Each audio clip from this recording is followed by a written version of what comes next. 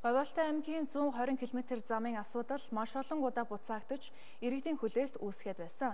Ерөнхий сайд тус аймагт ажиллах үеэрээ Говь-Алтай, Байдрагийн гүүр хүртэлх замын ажилтай танилцж, намар бүрэн дуусгах үүрэг өглөө. Ихэнх аймаг нийслэл хоцтой хатуу хүчилттэй замаар холбогдчиход байгаа энэ үед Баянхонгороос Байдрагийн гүүр, Байдрагийн гүүрээс Говь-Алтай хүртэлх зам иргэдийн хүлээлттэй байсан юм а. Говь-Алтай хүртэлх 120 км замын тендер хэд хэдэн удаа буцаагдаж баггүй хугацааг өнгөрөөсөн. Тэгвэл энэ ажлыг шуурхайлж 120 км замыг 4 компани 30-30 км-ээр нь хуваан авч ирэх намар ашиглалтад оруулах гэж байна. Одоо үйлчлэгч компаниудаа хэлж байгаа бид бол хамгийн сайн чанартай барь Монгол компаниуд яаж хийдгийг харуулъя. Бид хүмүүстэй хэлээд хоёр талд ч одоо дуршлаг өндөртэй хятадын компаниуд зам барьжлаа. Тэрнээс дутуугүй маш сайхан зам чанарын хувьд хугацааны хувьд богино үзэгдэлээр хийх юм л бүгдний хамтран ажлыг тохирчоод сэтгэл нэгтэй ажиллаж байгаа. За амжилт хүсье. За.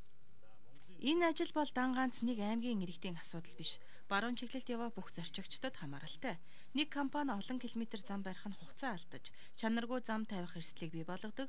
Тэгвэл 4 компани 120 км замын ажлыг зэрэг эхлүүлж байгаа учраас хугацаа алдахгүйгээр чанартай дуусгах боломжтой болж байгаа юм гэдгийг гүйцэтгэгч компаниуд онцолж байна.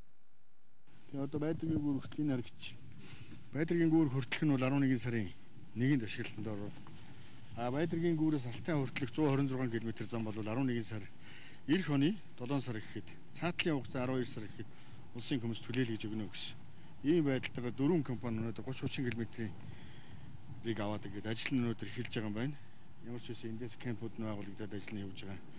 Тэсээ ерөнхий сайд уулзлаа. Энэ зам бол мянганы замын одоо төгсгөл гэсэн үг. Өөрөөр хэлбэл энэ холбогдчих юм бол Монгол улсын бүх зам Улаанбаатартай бүх аймагуд холбогдчихно гэсэн.